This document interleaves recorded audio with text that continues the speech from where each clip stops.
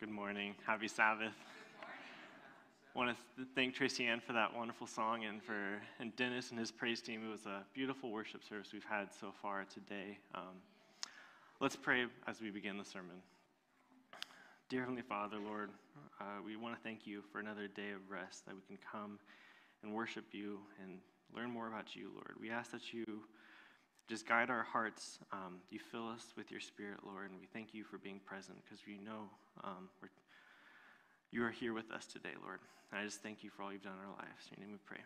Amen. So last week, Pastor Jason started off this series, Encountering Jesus. He shared about the woman at the well, and he shared the 5 different excuses that the women gave to kind of build up walls or to stop the encounter, kind of like the 5 hesitations that she had and the 5 excuses she gave. And so he gave a little bit of a hint to this week's topic, Nicodemus. He talked about the comparison between the woman at the well and Nicodemus. And so for today, we're going to be talking about Nicodemus. And Nicodemus' story happens just before the woman at the well. It happens in John chapter 3. And there are several different things we can see that John makes in comparing these stories. We see that Nicodemus comes and approaches Jesus at night, while the woman was sitting at the well and was approached by Jesus during the day. We see that Nicodemus was a Jew, and he was a ruler of the Jewish people. He was a Pharisee as part of the Sanhedrin.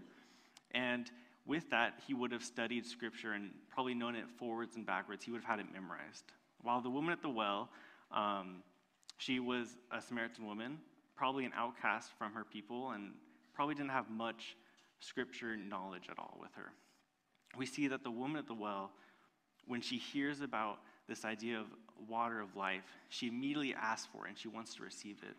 While Nicodemus hears about being born again, but doesn't really ask to be born again for himself. And finally, we see the woman at the well, after she has this encounter, she goes and she tells everyone she knows. While Nicodemus, after this encounter, we don't really hear much about. We can assume that he kind of keeps it to himself. And so we see all these comparisons and kind of back and forth that John makes between these two stories.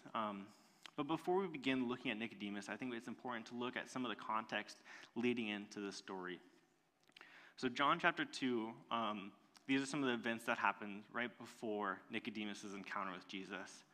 We see Jesus in Jerusalem, and he is visiting the temple for Passover. And while he's there, it says in John chapter 2, verse 14, in the temple, he found those who were selling oxen and sheep and pigeons, and the money changers sitting there. And making a whip of cords, he drove them all out of the temple with the sheep and oxen, and he poured out the coins of the money changers and overturned their tables. And he told those who sold the pigeons, take these things away. Do not make my Father's house a house of trade. We see Jesus go into the temple, the place that the ruling class Jews, the Sanhedrin, the Pharisees would have been in charge of, and he flips it upside down. He drives out all of the business that was happening there, and so immediately this would have made Jesus pop up on Nicodemus' radar, right? He would have known who this man was, and we see the ruling class of the Jews go and they go to Jesus and they're like, whose authority are you doing this on? Like, why are you doing this? And we see Jesus is known by Nicodemus. Further on in John chapter 2, right towards the end, we see this little phrase that John writes. Now when he was in Jerusalem at the Passover feast, many believed in his name when they saw the signs that he was doing. But Jesus, on his part, did not entrust himself to them because he knew all people. And he needed no one to bear witness about man, for he himself knew what was in man. Last week, Pastor Jason talked about the I am statements in John and how at the woman at the well, we hear the first I am statement that Jesus makes. Even though many people had believed in Jesus and saw his signs, he knew they weren't ready, and he didn't entrust himself to them. He knew they weren't ready, and so he waits, and he doesn't really entrust himself to anybody until we see the woman at the well. And so we see this interesting thing that John points out of a lot of people believed in Jesus. They saw his signs, but it didn't really impress Jesus. It's like if you have a lot of money or you're a lot of power, or you're popular, people might flock to you for that money or that power, but they don't really flock to you for who you are. And we see the same idea with Jesus, right? The Jews, and especially Nicodemus, they see Jesus' sign, but they don't really see what it's quite pointing at, right? They don't know quite what the signs are meaning and how they can apply to their lives.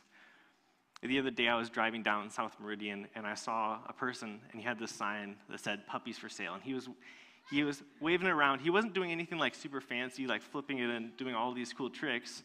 But one interesting tactic that he had that really stood out to me was he would aggressively point at the drivers and tell them to signal. So he would like point and then like say like come this way. And so he'd be holding the sign, like point and say like you come this way. And he was very adamant and like aggressive with his pointing. And it really stood out to me. And so as I was driving by, he pointed at me, and I tried to look to see what his sign was pointing at. I tried to see like the car with the puppies in the back, or I tried to see if it was a shop or something, and I couldn't quite see what the sign was getting at.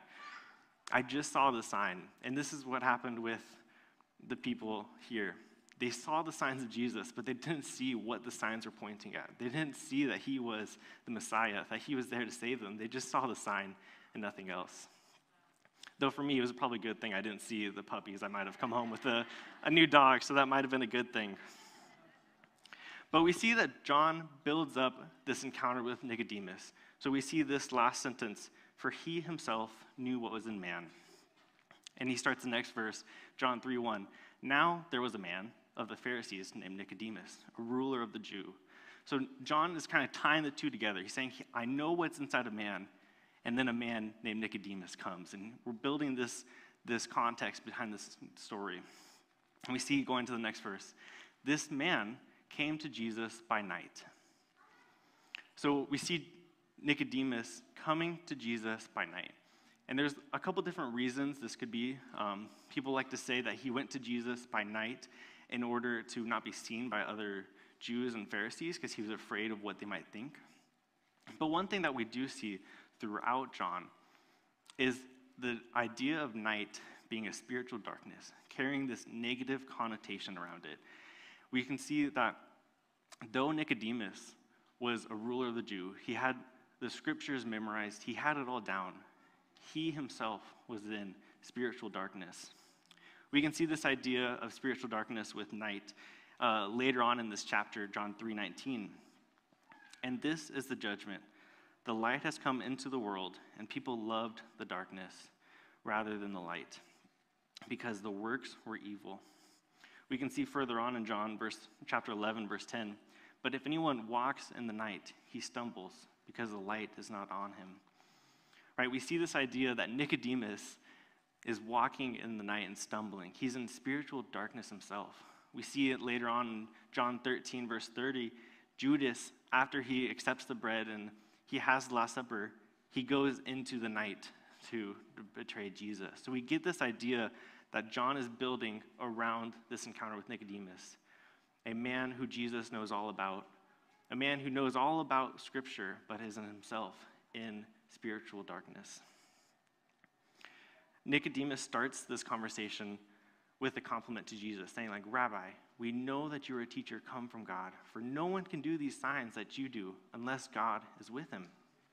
So he's giving them this compliment, but to me it kind of reads more of a fellow teacher going to a fellow teacher, right? He's saying like, Rabbi, like, you're doing really good. We know God is working with you. I think of it as if I went to another pastor in another church and saying like, man, your church is growing, like God is really worth you. But we go back to Nicodemus doesn't see what the signs are pointing to. So he's not really seeing this as like the Messiah, going to the Messiah, saying like, you are God. He's saying like, God is working through you, but you're still, he was wanting to know more. But this is where the conversation, I think, feels a little jumpy to me. Because Nicodemus comes and he has this compliment that he pairs Jesus. But we see Jesus respond in an interesting way. Truly, truly, I say to you, unless one is born again, he cannot see the kingdom of God. And when you read this text through, it kind of feels jumpy, right? You have this compliment, and all of a sudden Jesus comes out of nowhere with this idea, and you're like, wait, Jesus, where? Like, you're not even going to address the compliment you just got? Like, what's happening here? And I think we've all had this kind of conversation in our lives where we're talking with someone about one subject and maybe they misheard you, or maybe they had a random thought pop in their head, and so they just kind of shout it out, and you're like, wait, where did this come from? I know in Ernie's small group on Wednesday this last week, we were having a conversation about some of the new babies, and then all of a sudden someone misheard something and started talking about something completely different, and it was like, where did this come from? We all just kind of had to laugh. But I don't quite think this is what Jesus is doing. It's not like he misheard Nicodemus.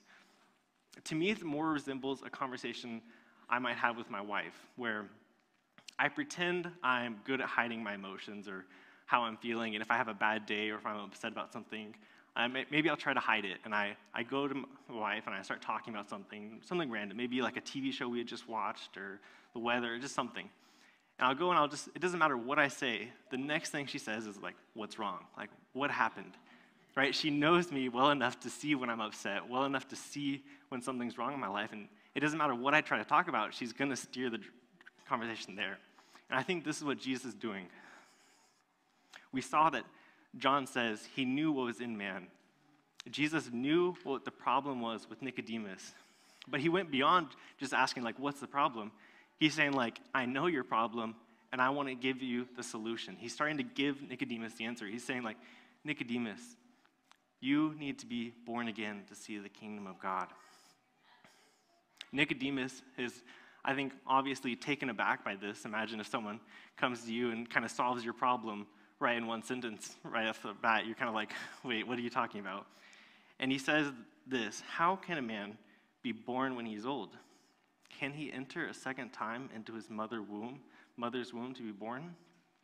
So he's kind of like answering ironically, maybe trying to be funny or poke fun at it. And he takes what Jesus said literal, which is interesting because when we look at what Jesus said, born again in the Greek actually has a couple different connotations or meanings behind it.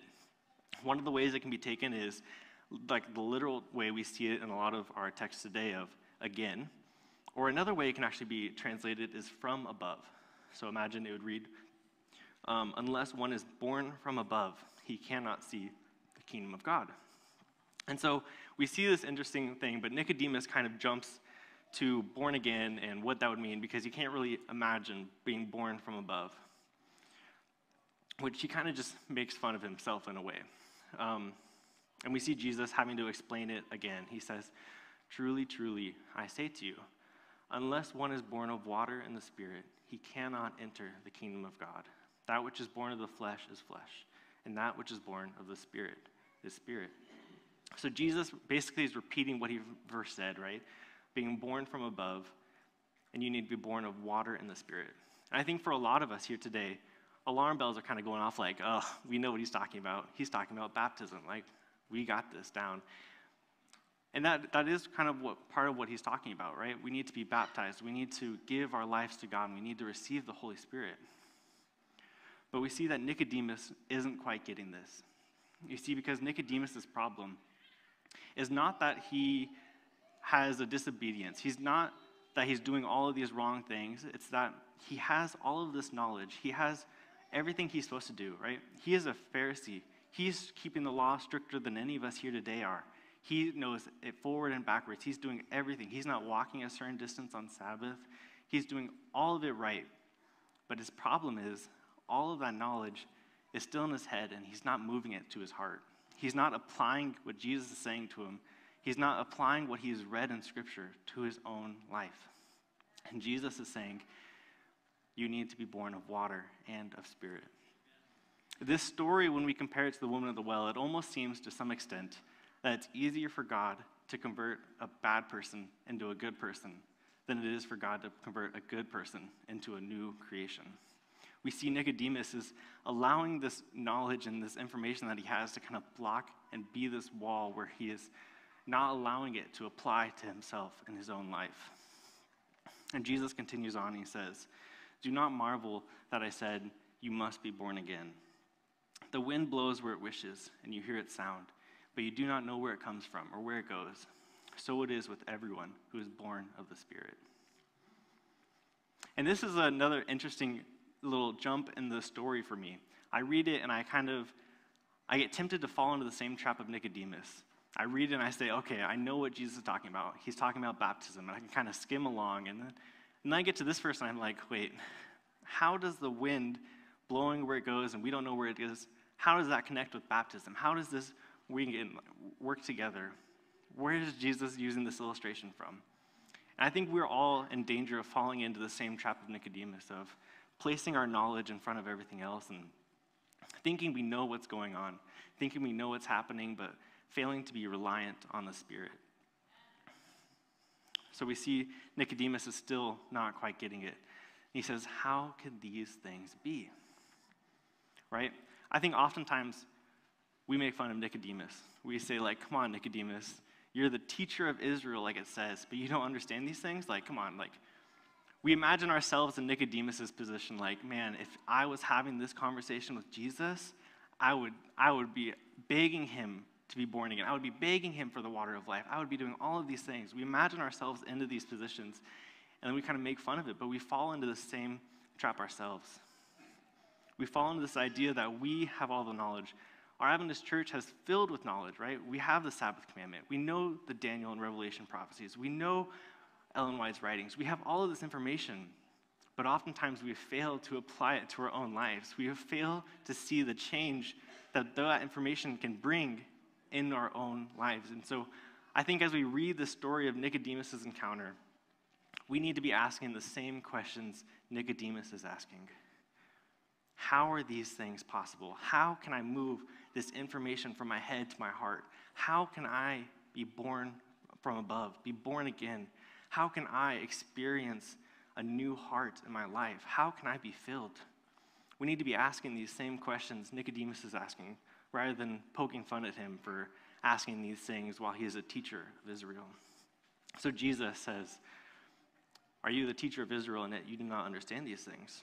Truly, truly, I say to you, we speak of what we know and bear witness to what we have seen, but you do not receive our testimony. Jesus here makes a little switch in his language. We see in the beginning, Nicodemus approaches Jesus saying, we know that you are a teacher of God, like you have God with you. But Jesus responds to Nicodemus in the singular. He's saying directly to Nicodemus throughout this encounter. Until we get to this verse, Jesus switches to the plural, saying, we know what we speak of what we know, and we bear witness to what we have seen. And I think Jesus is kind of referring back to Nicodemus as he said, we know that you are a teacher of God. And he's kind of pulling this connection of saying, like, we speak of what we know. But then we get to the last line of receive our testimony. And it makes you wonder, like, who's all is involved in the testimony? Right? We have our testimony, but Jesus is by himself in this encounter. This is still early on in his ministry. He hasn't sent out his disciples to witness and tell what they have seen, to share their testimony yet. And so whose testimony is Jesus referring to besides his own?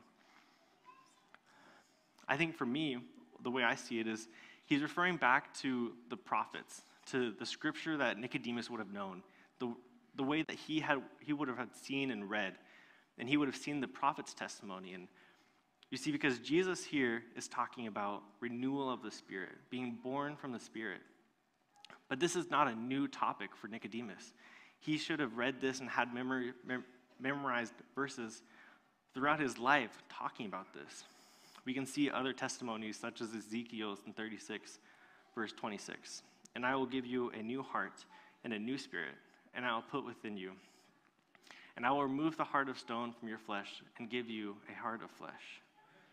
We can see in Psalm 51:10, create in me a clean heart, O God, and renew a right spirit within me. So you see Nicodemus, though he has these texts memorizes, though he has it down in his head, he is not receiving that new spirit within him. He is not applying it to his own life. And so this is the testimony that Nicodemus is not receiving. Jesus is saying, putting himself with these prophets, saying, we speak of what we know, we bear witness to what we have seen, but you do not receive our testimony. Jesus continues on, and as Moses lifted up the serpent in the wilderness, so must the Son of Man be lifted up, that whoever believes in him may have eternal life. Jesus here has kind of concluded his answer to Nicodemus' questions of how are these things possible? How am I to be born again? And he does this by comparing himself to a story in Numbers 21:9. So Moses made a bronze serpent and set it on a pole. And if a serpent bit anyone, he would look at the bronze serpent and live. So we see this interesting connection with the story in Numbers where the Israelites have once again started to complain, started to doubt God, and wondered if he just brought them there to die in the wilderness, brought them out of Egypt, delivered them, saved them just to die in the wilderness. And so they're going against God, and they're complaining to Moses, and they're just doubting it. And God gets fed up with it, and he sends fiery serpents, is what the text says. And the Israelites begin to get bit and suffer the consequences a little bit, and they immediately begin to repent. And they're saying, God, we messed up. We know you're right. We trust in you, Lord. But it's interesting, God doesn't solve the problem like most of us think he would, right? He sent the fiery serpents, and a logical next step is they repented, so send them away, right? Take them away from my feet. But God instead says, Moses, build a bronze serpent and lift it up. And if anyone is bit, they will look to that serpent and live. God is saying, though there are fiery serpents all at your feet, biting your ankles, look away from them and look to the cross, look to the serpent on that stick and live. Jesus here is explaining his plan for salvation. He's giving it out to Nicodemus pretty clearly. He's saying, this is how you, a sinful human flesh, is going to live. This is how you will receive the Spirit. If you look to me, as the Son of Man is lifted up, just as Moses lifted up the bronze serpent, you will live. But we see that Nicodemus doesn't really change anything. He doesn't understand this plan of salvation that he's just been told. He's using that knowledge as a barrier and a wall, and he's failing to apply it to himself. And so he goes out from this conversation, out from this encounter unchanged. We don't hear much from Nicodemus after this, so we can kind of assume that he had just kept to himself. He kept those questions, kept those concerns to himself. But luckily, this isn't the end of the story.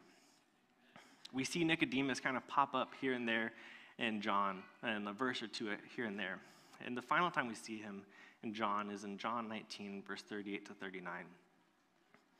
After these things, Joseph of Arimathea, who was a disciple of Jesus, but secretly for fear of the Jews, asked Pilate that he might take away the body of Jesus. And Pilate gave him permission. So he came and he took away his body. Nicodemus also, who earlier had come to Jesus by night, came bringing a mixture of myrrh and aloes, about 75 pounds in weight. Nicodemus sees Jesus on the cross and finally experiences that change in his life. We see in Acts of the Apostles 1:04, when at last Christ had been lifted up on the cross, Nicodemus remembered the words that he had spoken to him in the night interview on the Mount of Olives. As Moses lifted up the serpent in the wilderness, even so must the Son of Man be lifted up. And he saw in Jesus the world's Redeemer.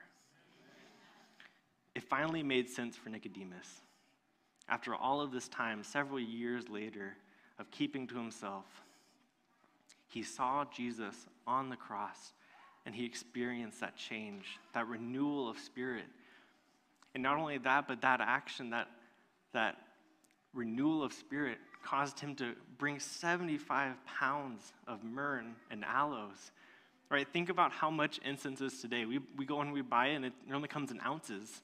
And Jesus is buried with 75 pounds of it. Right? People will estimate that if that much was bought in today's market, it'd be like $150,000 to $200,000. This is a huge change that happened in Nicodemus' life, and he shows the change that experienced in his heart. And not only that, God used that change for good.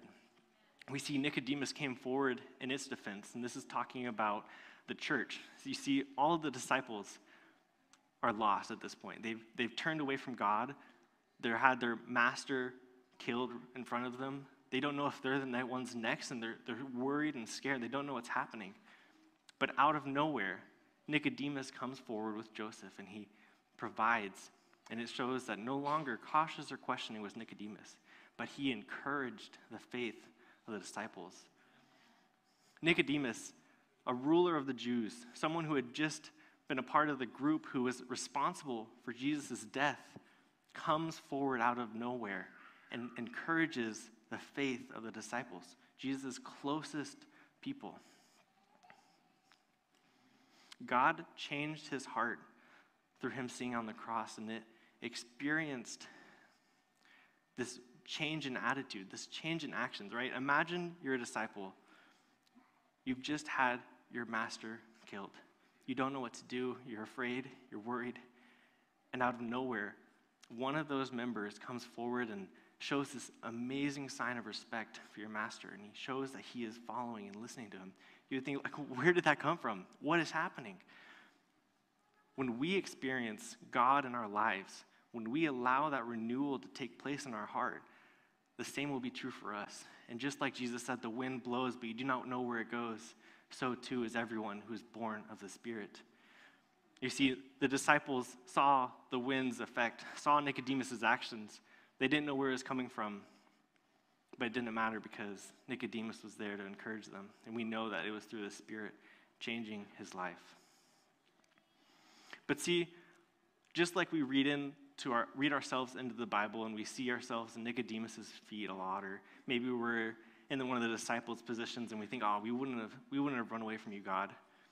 Oftentimes we can almost feel jealous of them. Like, we have to look at a symbol. We don't get to see the real deal. Like, it's a lot harder for us almost, or we get kind of victimizing ourselves of like, oh man, if only I could have been there during that time. Like, I would have been so devout. I would have been the best Christian ever. And we can really just be like, oh, if only. But Jesus actually says an interesting thing. John 16, verse 7, nevertheless, I tell you the truth. It is to your advantage that I go away. For if I do not go away, the Helper will not come to you.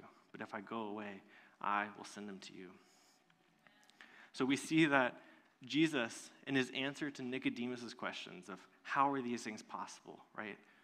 We see he gives him one answer with kind of two parts to it. The first one is the idea of being born again, born from water and of Spirit.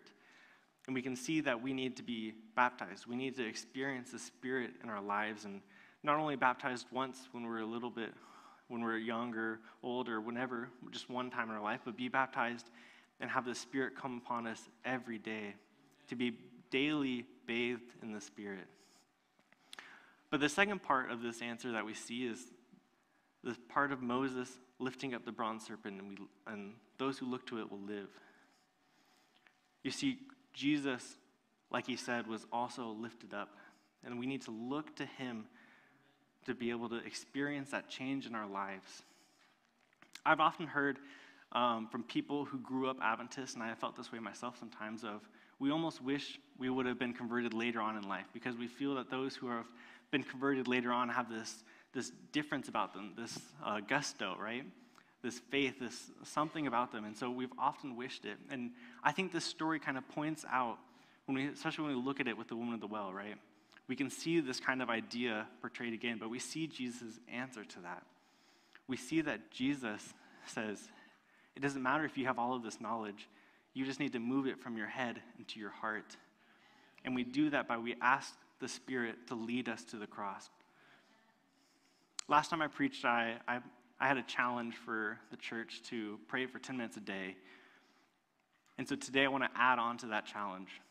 I want to add on to that challenge that each day during those minutes of prayer, during that time of prayer, that you will ask the Spirit to lead you to the cross. Because, see, it is for our advantage that God was on the cross and that he went away up to heaven, because from that we receive our salvation, but we also receive the Spirit. And the Spirit's role is to remind us of Jesus' teaching, to remind us and pull us closer to Jesus. And so I challenge you today that during your time in prayer that you will ask the Spirit to lead you to the cross, because that will guide you to make it so your knowledge from this church, from what you hear in Sabbath school, from what you hear each Sabbath, It cannot just apply to your head and be like, oh, I know more about the Bible, but you can see the results. You can see the actions in your life. Throughout the gospel, we see Jesus talking about, if you love me, you will follow my commandments. If you love me, you will obey my teachings. It's not a, if you love me, you're going to do this because you should. It's a natural reaction, right? This knowledge that we get each week, throughout the week, this knowledge that we get, it naturally wants to go to our heart, and the Spirit guides us there so that we can see the actions in our lives. You see, the Spirit will lead us to the cross, and it is through that that we experience a change like Nicodemus. Let's pray today. Dear Heavenly Father, Lord, I thank you for all that you've done. Lord, we can't imagine the pain and the suffering you went through on that cross, but we can never repay you, and so we just say thank you, Lord. We ask that you will pour out your Spirit on our lives, that you will guide us to your cross, and that we can experience the change in our lives, Lord. Lord, we desperately long for your soon coming, and we are just so thankful for all that you have done for us. In your name we pray. Amen.